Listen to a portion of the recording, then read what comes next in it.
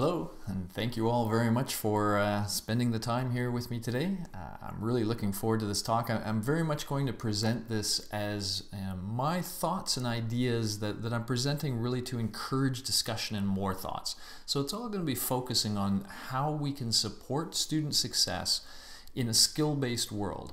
And again, I'm going to throw out there my notions about what would be the optimal EdTech ecosystem that links institutions with vendors with the goal of maximizing student success. And I'll define these things along the way, but that's the general view. And I really hope to hear from you at the end of this webinar about your thoughts and your ideas. So as I'm talking, feel free to put things on the chat window. I may not answer them right away, or I may, but at least then we'll be able to come back to them at the end of the talk, or take various notes to ask during the QA session.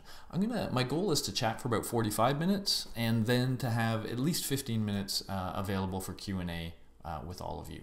So fantastic. Let's jump right in. So before we jump right in, this is of course sponsored by Campus Consortium. These are the details, but you're all here, so you don't really need the details. But I do want to thank John Wanamaker for first of all agreeing to allow me to give this webinar. Thank you, John.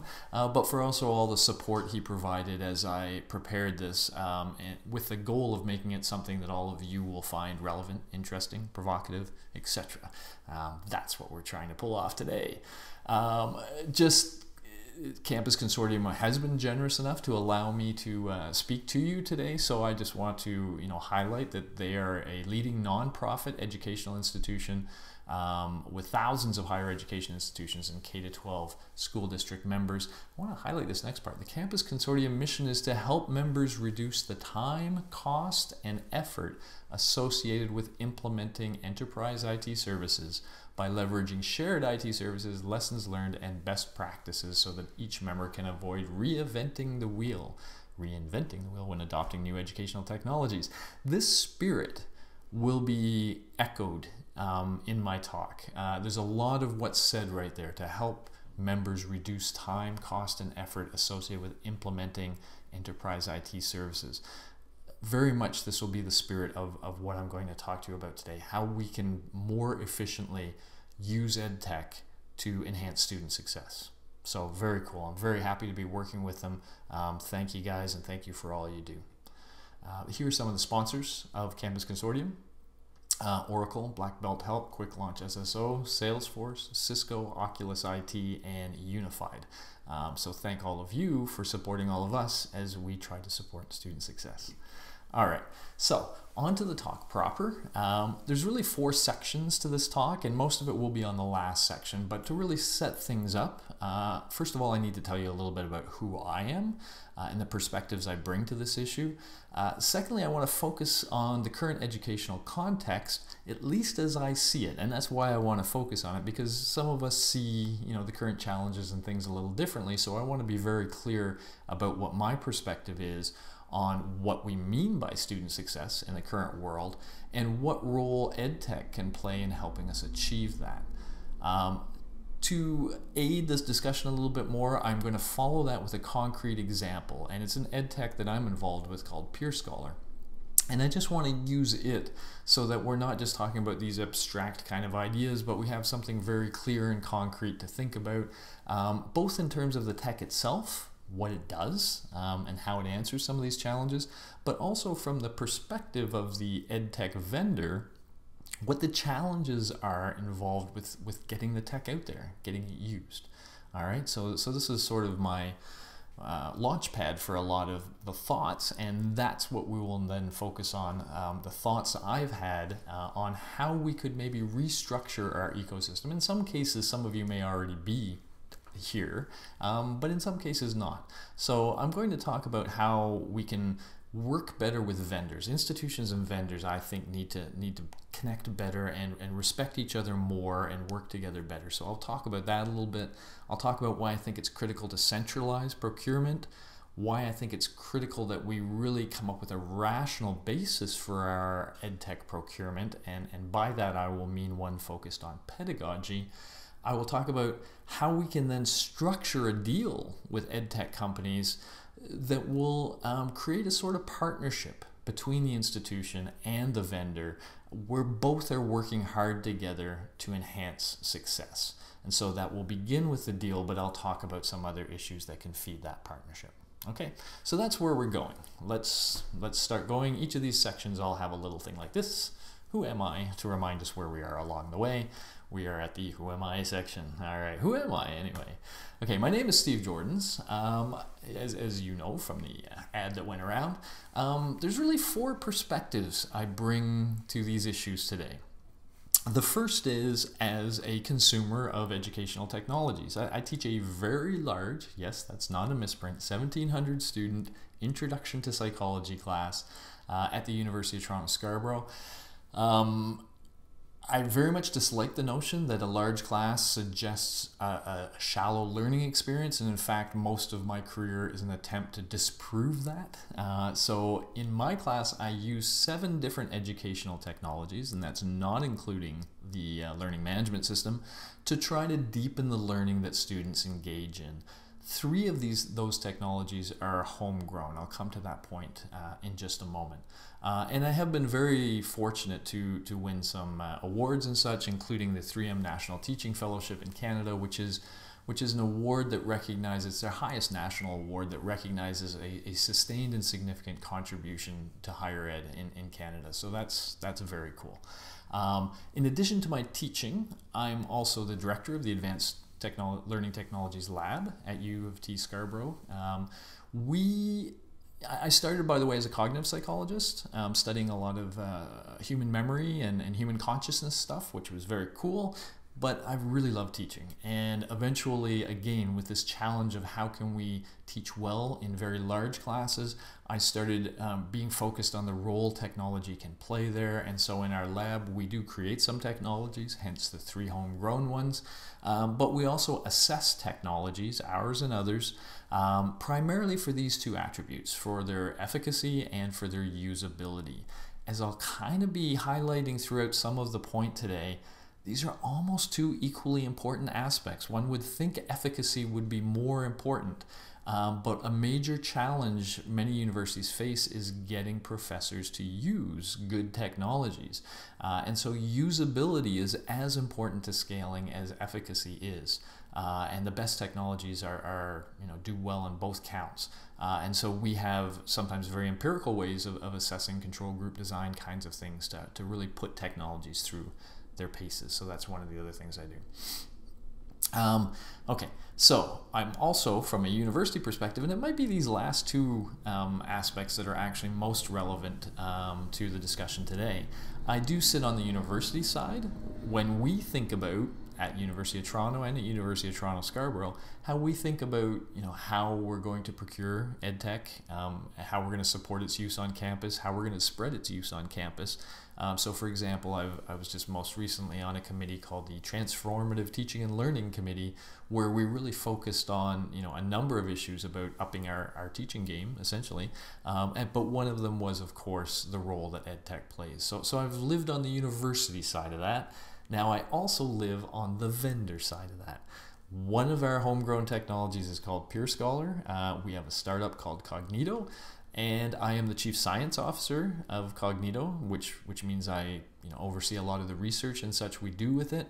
But also I, in all honesty, am the primary salesperson for PeerScholar at this time, which means I am often the one making contact with institutions, essentially trying to convince them that PeerScholar is a tool they should include in their tool belt. And so that's where a lot of, the interplay of these last 2 is where a lot of the points in the current talk is going to come from. Okay? All right. So now let's talk about the current educational context, at least how I see it. We'll see if you agree to a large extent.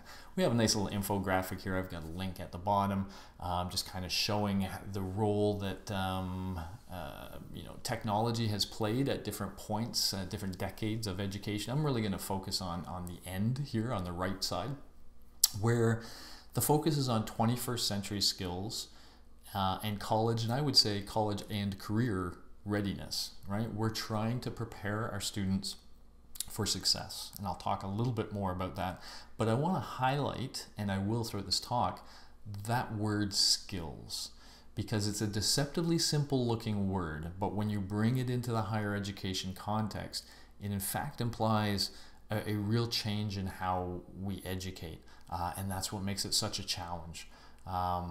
We also, if we're over here, we see multifunctional devices, personalization, tech as an integrated tool. So the idea here being that, you know, the students are going to have the tech with them all the time. The university has to have this seamlessly integrated, and tech can do things like personalized learning and other things. So yeah, we are here, and we're in this world where it's all about this connection between technology, education through technology, and the notion of using that technology to develop skills in our students. All right. A little bit more word on the skills and why they're as important as they are. They've of course always been important, and we've always kind of taught them, but I would argue we've taught them in an informal way. We've hoped that our lectures and our textbook readings and the assignments we give students would encourage them to think critically, think creatively, communicate their ideas with each other. And I think in the past we've allowed that to happen a little spontaneously, not in a real structured, formal way. And I think now we're being pushed to do that, and there's some reasons we're being pushed to do that. You know, so first of all, just to be a little more clear on the skills, we're talking things like you see here. The cognitive skills are like critical thinking, creative thinking. Intrapersonal skills are things like emotional intelligence, ability to know, understand, and manage one's own emotions and learning. So sort of metacognitive, you know yourself stuff.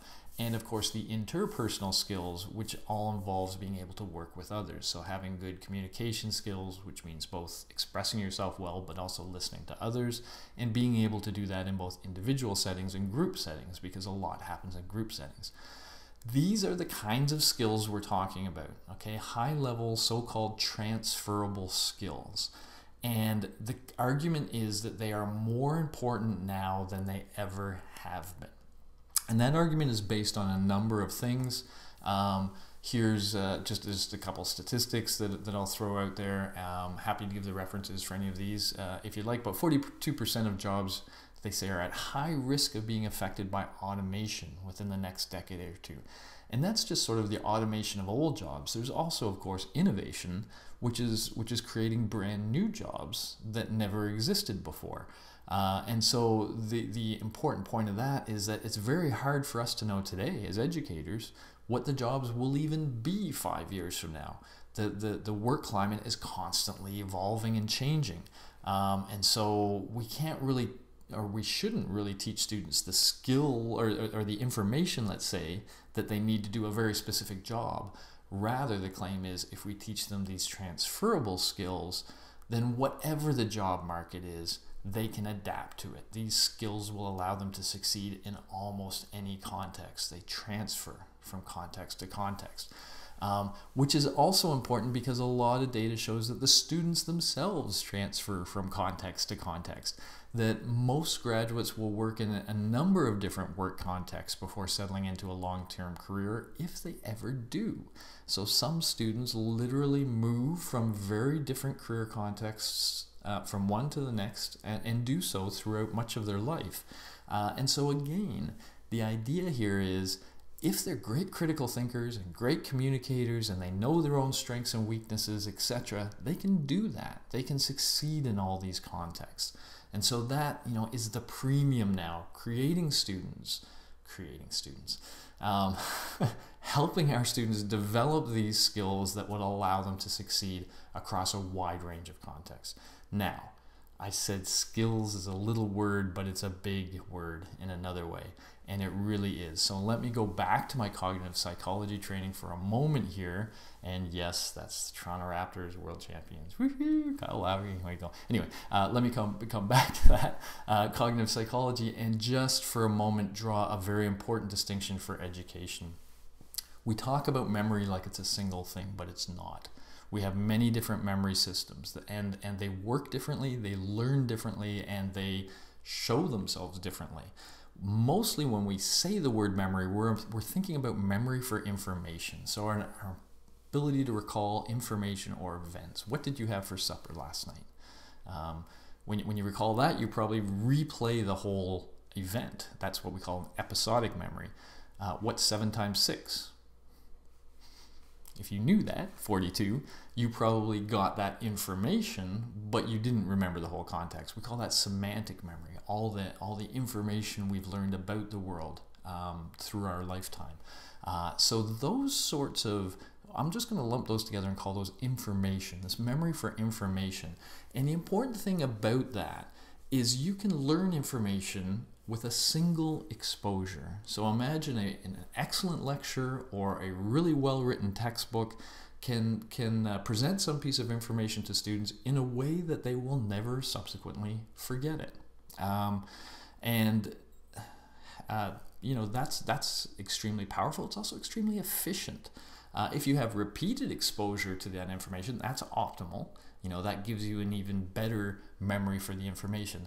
I will argue to you today that our traditional approaches in higher education have really had a strong focus on this, on memory for information, and that we're very good at doing this, and that it's an important thing to do. You know, I don't want to downplay that information isn't relevant. It is relevant, but again, as indicated by the previous stuff, skills are perhaps even more important in the modern world. And the thing is, we learn skills very differently.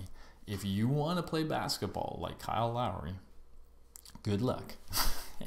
If you want to come even close, you better get to work, because in order to do the sorts of things that an athlete like this does, your body has to learn to automate a bunch of processes, to combine them together in very efficient ways. That's what skills are. Think of playing guitar or anything like that. It's all these behaviors that you have to learn to link together and chain together in certain ways, and sometimes connect to your eyes and connect to your ears, etc. Your fingers get connected to your ears and are able to play something you hear, etc. That's a complex learning process. And we know quite a bit about skill learning. We know the following things. For example, any skill, when you first start it, you almost always suck. You almost always start at a low skill level. But you can get better. In order to get better, you need to practice. Repeated, structured practice is optimal. So, for example, you can learn basketball by playing with your buddies in the gym. That's practice. You will get better. But if you go to a formal structured training camp where they drill certain skills in a very structured, formal way, you will get much better faster. Okay, so the structured practice is optimal, especially if you're getting a lot of rich feedback. All right, cool. So now, if we want students to become natural critical thinkers, we have to ask them to think critically. And we have to ask them to do this over and over and over again. They need repeated practice. And preferably, we want to structure that practice and make sure they're getting a lot of feedback as they do. And that's what we got to do to teach them how to think critically. If we also want to teach them how to think creatively, how to do good oral presentations, how to listen well and learn from feedback, how to learn about themselves. You know, every skill requires this same process to develop. This is the challenge to the traditional approaches to education. They are not strong on skill development. And that's where educational technologies can come into play. Why?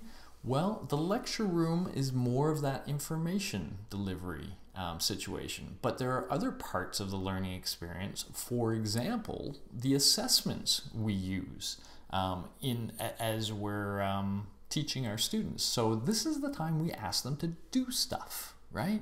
Whether it be writing an essay or literally going through a test and figuring stuff out. Well, now they're thinking critically. You know, now they're doing stuff. So in order to practice skills, we have to engage their minds. And often things like assessment contexts provide those active learning opportunities. My favorite, in fact, is what's so-called assessment as learning, and I'll give you an example of that. But this is where the assessment is actually the learning experience. You're trying to educate and develop the skills via the assessment. So students are simultaneously being assessed for their ability to do something, but as they do it, they're gaining the practice they need with the skills. Okay. Now, these sorts of assessments, especially if we want to do them at scale, are almost always administered by technologies of some sort. In fact, a lot of the active things students do in the modern educational climate have a technology component to it. Hence my argument that finding innovative educational technologies that can address the skills issue, it's now more critical than ever. This is a role where EdTech can really contribute heavily. Okay, so everything kind of vague so far. Let's get a little more concrete, if we may. I'm going to try to do this very efficiently, keeping time in mind. So when I've tried to reach this goal of skill development, it led to the creation of something called Peer Scholar. And again, mile-high view of Peer Scholar, it harnesses something called peer assessment. And in all the study I've done, it seems to be the best pedagogical process for giving students repeated structured practice, the kind they need to develop these skills. It just works like this. Step one, the students are just asked to create something, compose something. It could be a written activity. It could be them giving an oral presentation to their phone.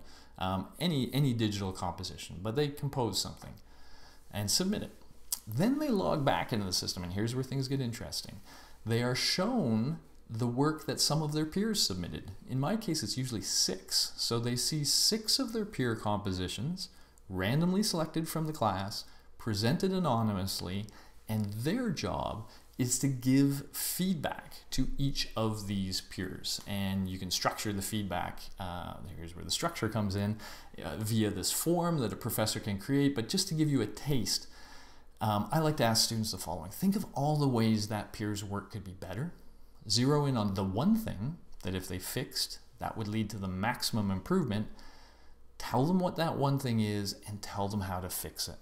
Okay, so in order to do this, peer by peer, the student has to first think critically to find that weakness. Then they have to think creatively about how it could be addressed and fixed. And then they have to communicate that all expressively to the peer.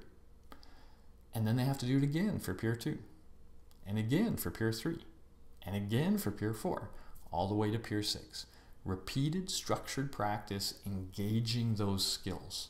I should have said it this way: repeated practice engaging those skills in a structured way. Okay. While they do this to 6 peers do it to their work. So in a third phase, they now see the feedback that students gave to their work. And once again, we ask them to analyze that feedback one at a time. Think about what this peer said. Do you agree with it? If you changed your work the way they suggested, do you think it would be better? So now the student is engaged in what we call receptive communication. They're getting information about their own work. So there's the metacognition. They're getting information from a peer, and we're asking them to think critically about it, think creatively about what would happen if they followed it. Okay, so once again, receptive communication, critical thinking, creative thinking, done in a structured way. They do it for the feedback from peer 1, and then 2, 3, 4, 5, 6, repeated structured practice. Okay, so again, zooming out, if anybody wants obviously to learn more about Peer Scholar, please contact me. I would love to show it to you. I would love to talk to you more. But the point for the current case is, here's a concrete example of a technology that brings students through a process, a pedagogical process that's evidence-based and that is built specifically to develop skills. All right. So given everything I just told you about the current context, one would think, man, this must be an easy sell, right? Everybody wants skills development. Skills development are critical. It's hard to do in the current educational system, but here's a tool that can do it. It doesn't require a lot of extra work from professors. They just create the activity and at the end grade the final product. It's driven by students. Students are getting this structured exercise. Wow, this must be easy. This just says everything I just said. So, yeah, you know, it's got a lot of characteristics that suggest that it fits very well both with the current approach to education and the challenges it faces. And so it's a how. That's what I like to call it. It's the how to develop skills. It provides a concrete answer to that. But it's not that trivial to sell. Again, I am the salesman. And here are some of my challenges and frustrations. Number one, I just want to talk to the people who I think should want to hear about this. These are people like directors of centers of teaching and learning. You know, and let's just stop there, for example, because that would be my number one person that I really want to talk to at a campus. But it's not always so easy. They have a lot on their plate. They have, you know, a lot of initiatives that have been brought down, top down, and whatnot. And so they do not just drop everything to listen to a vendor when a vendor contacts them. And so that's one tricky thing. Now, when I do talk to them, they want to know two things. One is they want to be sure the pedagogy makes sense. We always pass that, you know, hands down. So people see Peer Scholar and they go, yeah, the pedagogy makes sense. But they come up with the second question. How will we get others to use it? Will others use it? That's a worry of theirs. They don't want to buy into something unless it's going to be used on campus. And so that's a major, major question. One I've thought a lot about, that we'll weave that into the talk. They often also say, oh, well, we're the Center of Teaching and Learning. We don't have a central budget for buying educational technologies. Every department buys it themselves, or every school in our campus buys it themselves, or every unit buys it, blah, blah, blah, blah.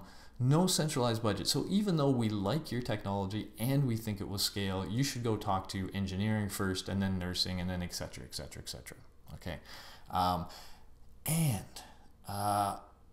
You know, overarching all of this is that issue that professors, by and large, are not the most innovative group. They're not the most risk-taking group.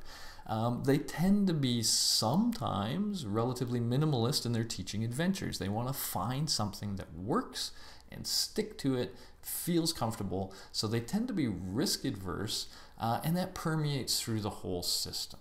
And so how can we get around these challenges? So there are challenges. And these are the ones that have motivated me to think about how I think the ecosystem should be. If we really want things to hum, if we want the kind of efficiency that the Campus Consortium is trying to provide, which I think maybe, I'll show you in a second. How can we do that? So I'll come back to that. Well, here are the things. This isn't a mystery novel. So I'm going to just kind of lay out the main points as we go through, and I'll re-emphasize these again at the end. But I'm going to suggest that we have to do a better job of having the right people in institutions and edtech vendors connecting. I'm going to suggest we have to revisit our procurement process to both centralize it, point 3, and make it focused on pedagogy, our real mission. We need to see vendors as partners in our mission, and we need to expect them to be partners. And I also have this notion of what I'll call the scaling phase in terms of how we structure our deals with vendors. And so I will highlight that as well. Okay, so let's go through some of these. Here's the first one, and let me break it down to the bottom right-hand corner. This is a sick person sneezing in front of us. You know the reaction you have to a sick person that's sneezing right in front of you? You know, ugh, get away from me. Yeah. That is the reaction I feel when people think I am going to try to pitch an ed tech to them. You know, CTL type. So if I'm at a conference or something like that, and they're like, oh, there's that Jordan, watch out for him, he's got stake in an ed tech, then there's this sort of reaction. And I understand where some of these things stem from. And let me speak to a couple of these kind of quickly. So, you know, we all like this idea of open educational resources, sharing. Educators who care should just share their stuff. And I agree with that sentiment to an extent. If this is something that somebody has created, if they were able to create something without too much work, especially if they're already paid educators, who that's their job, and if sharing does not require them to do a whole lot extra to whatever they're sharing, if it's literally just here you go, then yeah, I really like those open educational resources too, and I am a firm believer in it. But when it comes to EdTech, that is meant to really be a serious solution to difficult challenges. EdTech where you need a team of people to build it, to support it, to continue to evolve it, to interact with customers in an efficient way, to keep the business underlying it all healthy enough so that the EdTech can continue to grow and evolve. Well, now there's a bunch of people that need to be paid, that deserve to be paid. We all get paid for our teaching. And so we should certainly expect our coders to get paid for their coding, and our customer interaction people to get paid for their customer interactions.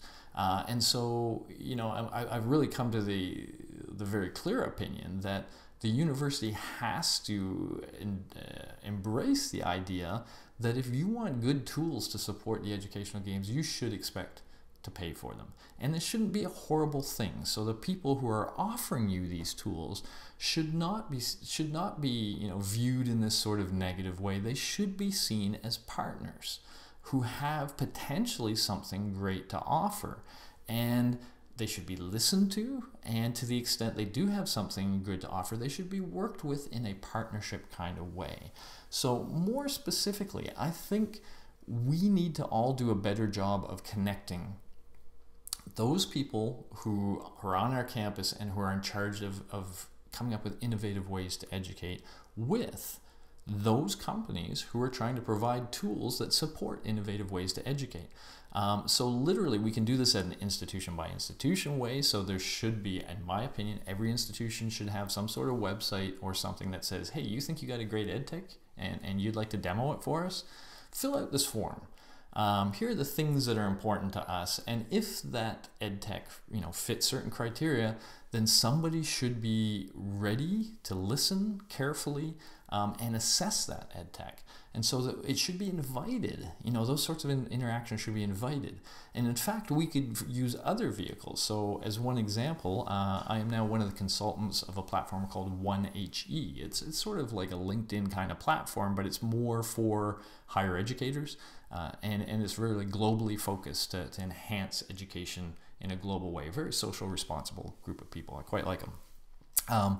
We had a discussion about including a page there, which is a page where EdTech vendors could post pitches describing their products, and educators could then discuss and riff off them. So literally a place where educators could go to kind of see what's going on. I'm a guitar player. There's something called NAMM where people flock to every year to see the latest guitar technologies, the latest tools they might bring into their repertoire.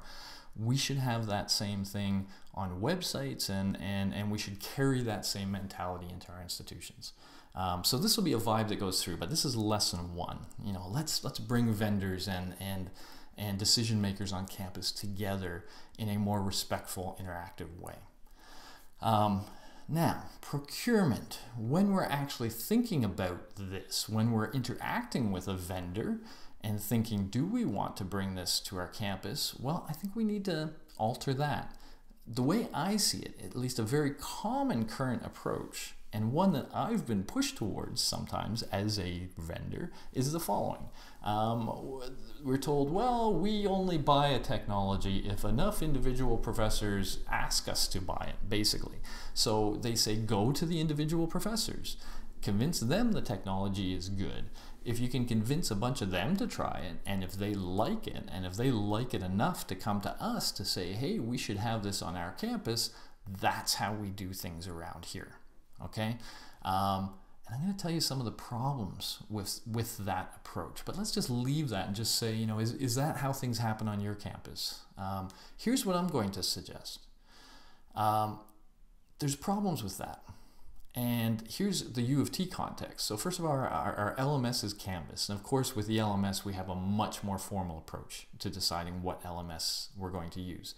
But our second most, the only other, in fact, I think, institutionally supported educational technology on our campus is Turnitin. Why do we put a lot of money into Turnitin? Well, because of what's on the left. A bunch of professors liked it. They liked being able to catch their students plagiarizing. And so they said, hey, we want this. But what's the message that's sent? So U of T spends a lot of money to have access to Turnitin. And the idea here is, hey, we value, well, you know, you could say academic integrity, which is fair enough. Or we want our students to be able to cite work well. We want them to know they have to cite work appropriately. All fantastic. Is that really, you know, if you imagine the things we hope our students leave our institution with, the skills, the whatever, how high does that rate? Does it rate high enough to be the next thing we purchase after our LMS? I think not, quite honestly. Sorry, Turnitin. I'm not trying to pick on Turnitin, but I think this is symptomatic of a bad approach to procurement, one that isn't focused properly. When we're thinking about educational technologies, of course, there's a bunch of things we have to worry about. Is it secure? Is the price reasonable? Will professors use it? Is it accessible? Is it sufficiently supported? Does the pedagogy align with our mission? Is it inclusive? Does it provide a nice, fair, inclusive experience for all students? These are all fantastic questions. The point I want to make is, what's the most important? If we were going to order these from, you know, most important to least, well, okay, we may say things like security is number one because we have to protect privacy, you know, there's legal, so there's legal issues that might push some of these high on the list. But legal issues aside, if I had to pick one of these, it would not be, will professors use it? It's an important issue. I'm going to come back to it. But that would not be what drives my purchase. What drives my purchase would be, does the pedagogy align with our mission? I think we need to start there, okay? And have a much more top-down, success-focused procurement. So, for example, at the University of Toronto, right now, it says the university will strive to ensure that its graduates are educated in the broadest sense of the term, with the ability to think clearly, judge objectively, and contribute constructively to society. This sounds like skills, right? It's not, in fact, worded as well as I would like. I think we should revise this a little bit to be a little bit more explicitly, a little more explicit. But you know, we all have a sort of mission statement, and in my opinion, when we're considering an educational technology, there should be two questions at the top of our minds, and in fact, posed to our vendor. How will adopting your technology help us better achieve our mission? Specifically, how is your technology going to enhance the success of our students? And if success means their ability to develop these skills, these transferable skills, how does it do that? Now, there are other forms of success you could potentially have out there, but again, this notion would apply. I want the vendor to explicitly tell me how they will reach that mission. And do you have any evidence to support your claims? We're in the academy. We should care about data. We should care about evidence. And we do, obviously. And so, you know, sometimes somebody could prevent a technology that just sort of prima facie, when you think about it, you go, oh yeah, that would do those things. Yeah. So sometimes you can accept it, face value, but we would really like to see some data. We'd really like to see some of that efficacy and usability kind of stuff I talked about my lab doing, right? So these should be the questions. How are you going to help me do what we want to do? And do you have any reason for me to really believe that you can? Now, what's this going to do to the vendors? It's going to tell them that our universities are focused on pedagogy, and when they develop their tools and pitch their tools, they better have pedagogy at the top of their list as well. A lot of educational technology companies don't even include an educational expert on their core, you know, group of people. Often it's somebody who had an idea and an engineer who is able to build that idea. If we say pedagogy comes first, then it has to come first for them too. They will mirror our priorities. And what that means is that we would have more pedagogical expertise involved in the actual creation of these innovations, which is great for the ecosystem, all around. All right. Here's the campus consortium thing here. Reduce time, cost, and effort associated. I wanted to bring this back because I want to bring it back in a different case. I want to contrast 3 companies here. And these are companies, by the way. Pearson is the textbook that I use. I also use the Top Hat response system. Cognito is the company behind PeerScholar.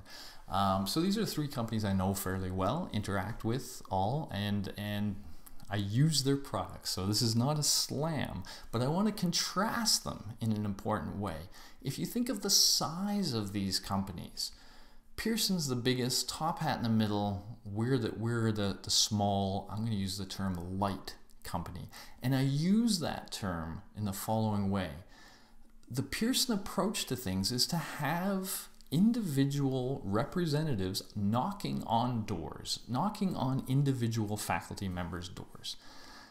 That costs a lot of money. Who pays for that? Well, the person that buys the product pays for that, right? If you want this company to be a very large, well, I'll call a heavy company, if those are the sort of companies you want to interact with, well, you better be ready to pay a lot for your product. Top Hat is sort of a middle-sized company, and so part of their competitive advantage is that they're not as big. They don't have a whole world of reps traveling all over the country, but they have them calling you on the phone, right? They have a little office full of people who are doing cold calls to professors and doing all this outreach, and that costs a lot of money as well, and that all goes into the product. What do? We're a lot smaller, and our hope is that we talk to 1 to 5 people on each campus, the people involved in enhancing teaching and learning at the campus. So we want a much more central kind of approach. And we want that for a number of reasons that I'm going to highlight in the next little section. It allows us to be efficient. It allows us to not have to have a huge staff of people just doing outreach and connection. And the result of that is that we can offer a lower priced product. And so let's keep this in mind, light versus heavy companies, as we think about a few other things. So here's the next point I want to highlight. How central is our procurement? So we're still on procurement here. A lot of places are decentralized, silos, however you want to call it. And so I will call some of these universities and they'll say, oh yeah, that sounds really cool, that's really interesting. Now you have to go start talking to every individual department because we don't have any centralized approach to purchasing. I think this is just not good. It can result in a duplication of relationships with vendors. So you have vendors selling the same product to multiple different people, sometimes for full use, full institutional use, but because nobody else knows, then you can have multiple places on a campus. You can also have multiple versions of, like say, a peer assessment technology. You could have different parts of your campus using different peer assessment technologies. So you get this shotgun kind of approach to who's using what, where, and why. With the why, yeah, each group is deciding what to use in their own way. So you don't have a systematic or rational approach to procurement like I was preaching earlier. You don't tend to have central support.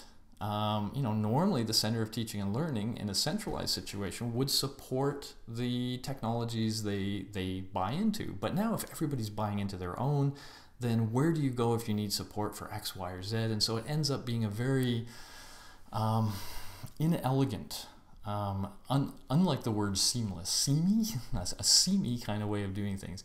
And it also requires third-party vendors to employ more sales and outreach staff. The reason Pearson does it the way they do, the reason Top Hat does it the way they do, is because they've been convinced that they have to go to the professors. Remember that thing? Get a few professors to use it first and then come see me. Well, that means you have to do outreach on a professor level. And that requires a big staff, more money, and it all just inflates the cost of the technology, which makes it less likely that it's going to be used. So obviously I'm in favor of a more centralized, it gets rid of the duplication. And so that reduces potential cost, especially, by the way, if you're using it on a wider scale, you can often get it for cheaper for that. So it makes sense in that sense too. It's easier to support because you can do so centrally. So you can support a rational approach to procurement. You can also support it centrally. You can have websites devoted to it that contain, all the information a person could need to use the product well. You can have the institutional IT support team there to help people out. Just makes so much more sense, and it also allows the ed tech companies to be lighter. That does two things. It means that yes, the price should be lower, and is, but it also means you're allowing a different kind of company to play. You're allowing the more of the startup crowd, and that tends to be where the innovation is. So if you really want innovative solutions, then you need to allow these lighter companies to play, and you will be rewarded if you do. And so I'm a big fan of, let's get our budget centralized, let's get our procurement centralized, let's get our support centralized, and then we can really work well. We can really make all the efficiencies hum. Okay. And a last point to this, to kind of tie that together. How does the business model usually work? Well, in most cases, linked to what we're saying, it's kind of like, well, okay, we have a bunch of professors who've tried it and liked it. And so because you got enough, now let's talk about full unlimited institutional use, based on some unit cost related to total enrollment. So it's $3 per student enrolled, or $5 per student enrolled, or $1 per student enrolled. So you go straight from a few professors to a full institutional license. It's kind of like, going from a few words with somebody you might like to date to marriage. I think there should be more of a courting period. And I think the courting period is critical to getting to know one another and getting to work with one another. So I'm also going to argue that once you've identified a vendor that has a product that will help you reach your goals, and that kind of fits with everything that we've talked about so far. Now, when you get to the point of a deal, here's what I consider the best approach. That first, you should insist on a low-cost, unlimited use pilot for a year. First year, let's agree on some cost. It's going to be relatively low because we have no idea what usage is going to be yet. So we're going to start as an introductory cost, but then together, we will really try to internally promote it, internally support it, and do what we can to increase usage. This is fair to me, the institution, because the risk is relatively low. I don't know if people are going to use this, and I don't want to pay for something people aren't going to use. So now I get to start relatively low, and now I want to try to see if I can boost usage out, but so too does the EdTech company. Because if you say, starting year 2, we will pay based on actual usage. And we will continue year after year to pay based on usage until we reach some level where we can start talking about marriage. Okay, but we're not there yet. We're going to go from, it's used in 4 classes to let's see if we can get it used in 8. Let's see if we can get it used in 20. Let's see, etc. And now both entities have a reason to be working together to enhance usage on the campus. Again, there's that partnership I want to describe, and I'm going to get back to that. So I think this middle phase can be critical to that. And then, the prize is, and you can negotiate this right from the get-go. You can say once usage hits a certain level, then we'll go to full institutional, and it'll look like the following. Okay, but that's a ceiling of my cost, and let's get there slowly by working together with a common goal of getting to that usage number. All right, so I think this is the sort of deal people should like. And then when that deal is in place, there should be expectations. The vendor should not simply provide the technology. They should provide resource. Remember, we put pedagogy up front, right? We said sell us something that's going to help us reach our pedagogical goals. So the vendor should be providing web content that helps users use it, enhance that usability, webinars to show how it can be used effectively. That's supposed to say use cases, promote certain ways that it is being used to reach certain goals, provide promotional materials, maybe give targeted webinars on a campus, maybe physically go to the campus and give a talk at the Center of Teaching and Learning. Do these kinds of things and share them all with the university so that the university can also use these resources for internal marketing. And together, you guys work together to increase the number of users and to support the community. I also think the vendor should provide a very up-to-date and very powerful train-the-trainer experience. Universities already have a strong support IT group that are there to help faculty learn about technologies that might suit their challenges and use those technologies. So the vendor should be training these IT people. They, in a sense, become a bridge between the institution and the vendor. They are the internal marketing team for the institution, but they're also an extension of the vendor. They connect the vendor to the end users. And so I think that relationship should be one that the vendor has to take very seriously. And I also think during procurement, you should be obviously asking about those. And you should also insist that the vendor have some way of letting you track usage so that together you can see how progress is going. You should be checking in regularly. You should be talking about what you can do to increase. Again, all of this echoes back with that respectful partners in success, right? Which is really what I think the ecosystem needs. All right. So here are my main points said in a different way than the previous ones, but respect the important role vendors play, adopt a centralized approach to adoption, focus adoption on meeting our mission to students, allow the smaller vendors to be in the game, thereby reducing cost and supporting innovation, structure the deal in a way that motivates a partnership relationship, expect your vendor to help you reach your goals. They're part of that growth process, and commit to do your part also in that year or two through your internal promotions and internal support so that you're doing your part of the partnership. I think if we get these pieces in play, then we can get the lowest cost, most powerful, relevant, and appropriate technologies in our campus, technologies that help our students be ready for their life, both career and real life, after they leave our institutions. Okay, thank you very much. I appreciate that very much. Went a little longer than I thought right now, 52 minutes. I'm going to have to search for some efficiencies. But there we are. There's my email if you'd like to reach out. You can also connect via LinkedIn, or I strongly encourage you, by the way, to check out 1HE. I quite like them. They're very cool folks. If you're interested in Peer Scholar at all, send an email to info@peerscholar.com. Otherwise, this is QA period, so let's rock.